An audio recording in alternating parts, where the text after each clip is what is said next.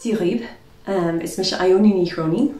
I am co-director of Moonfish Theatre along with my sister Máiréad.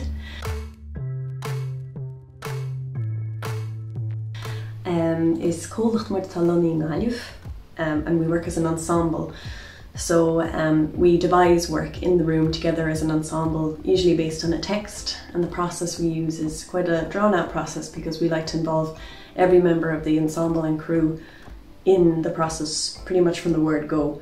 So Moonfish is a bilingual company. We often work through Irish and English within the rehearsal room, even if the production we're working on is not necessarily a bilingual production. We believe that Irish is something that belongs to all Irish people, even if you don't speak it. It's still a part of your culture that you should feel like you can enjoy in some way, even if that means that you're just listening to it. So we create pieces of theatre that we hope are accessible to people, whether they have Irish or not. And this is the way we work in the room as well. So all members of our ensemble speak Irish, but not necessarily to the same degree. And some of our ensemble members have learnt Irish in the room, and we're all improving, I think, all the time as we work through Irish. So it's something that's very close to our hearts. Agus den madíreacht, í leabhartain, chumainic agus is féidirlinn. When you're creating a piece that is bilingual, that poses challenges. But we quite enjoy those challenges, and it's something that really fuels our creative process.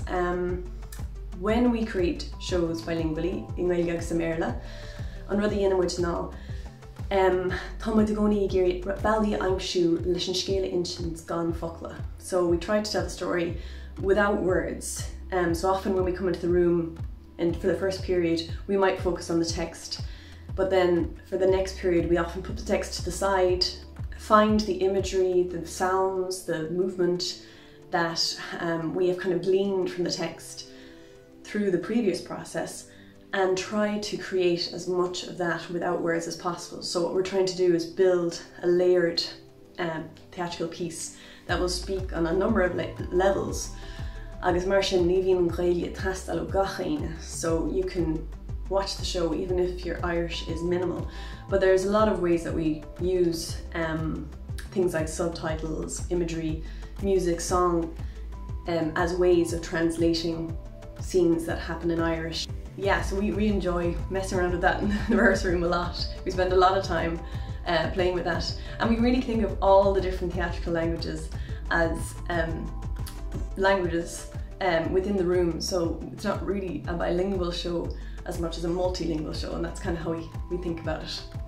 Tá Moonfish Ionia in Galway, agus cíne sin go muid go léir gachtain a go baintach lo do chuid is mú leis an ggólacht táimid sin cinenne íana a bheith Ionia in Galway mar Allentóirí. And I suppose I can really only speak for myself in terms of why I decided to be based in Galway as an artist. But for me, it was a choice that had a lot to do with the kind of theatre that I wanted to create, and also with, I suppose, the energy of Galway itself, which is where I grew up. So of course there's also the draw of home and the feeling of community that when I was away in Scotland I missed, and I really enjoyed coming back to Galway and kind of settling back here. But it does allow us as a company to access the Irish language in a very particular way. Tá an taibhhearc Ionia in Galway, that's the national theatre for the Irish language. Agus ón dús a bhí muid ag pléileo sin, agus de bhí sin an himúil a bheith cinál ag gaibriú leis an taibhhearc dúspóir a bhí mar gaibriú an drama Nábhacht an Phobal a rinne mar an 2009, and then later on we worked with them on Star of the Sea.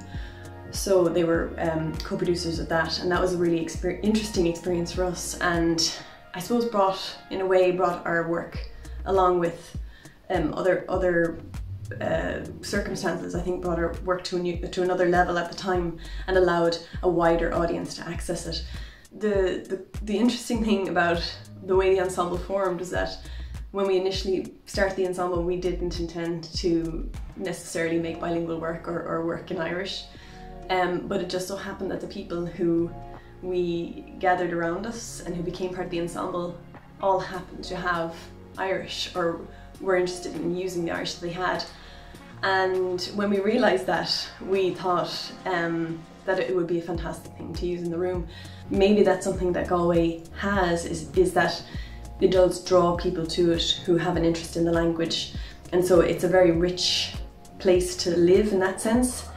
I think we found that there's a real grá for the teanga here, and possibly all over the country, but it's certainly been a lovely experience to find that community here. And of course, a lot of our actors also work with Branner, who work bilingually as well, so that's really been a lovely relationship. And also there's just a lovely sense of support between the companies and shared actors, creators. So there's a really lovely ethos within the Irish speaking community here that makes creating work a joy.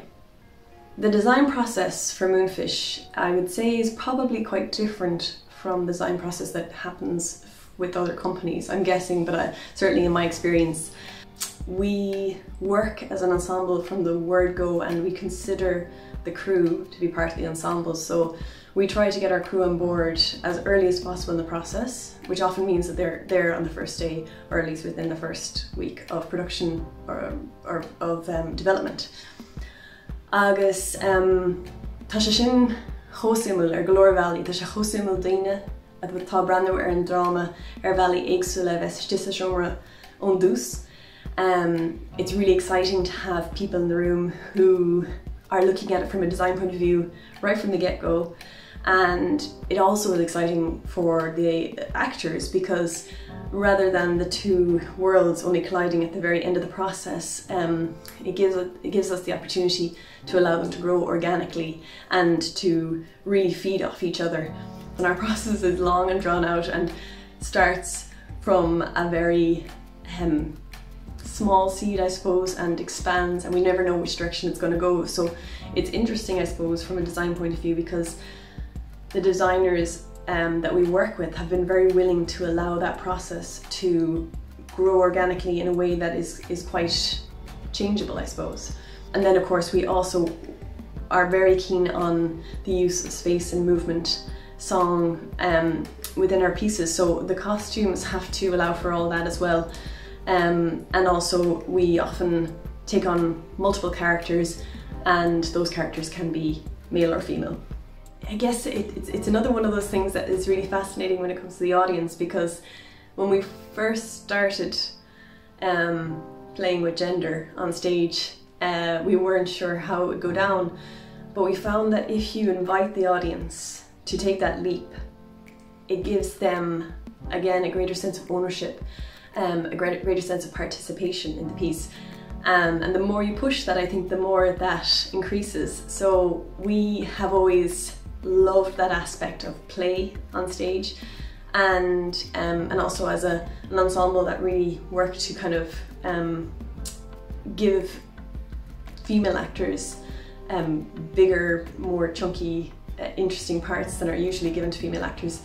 We've enjoyed playing with that and having that freedom on stage. So when it comes to costume, I guess we wanted that freedom to be there in the costume as well, but also to challenge the audience, to allow them to see that we're not pretending to be of another gender, but we are using theatre to open up those boundaries and to kind of play within that sphere of gender.